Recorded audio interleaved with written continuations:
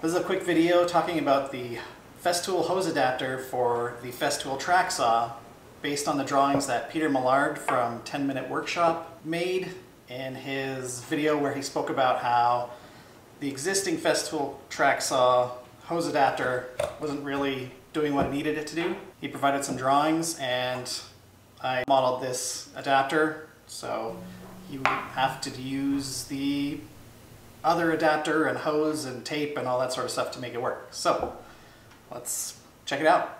The problem that Peter ran into is the existing track saw adapter wouldn't stay where he placed it when he had attached the hose.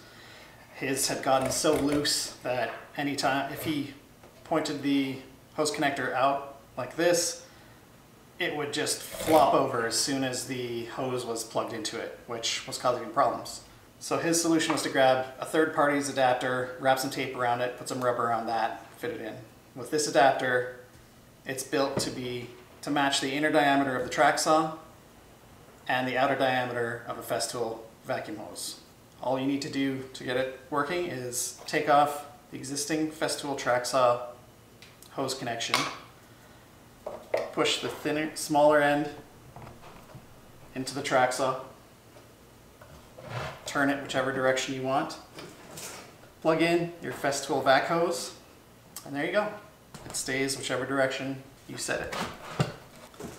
You want to point it outside, you just put the adapter in that way. And it stays put as you're moving around.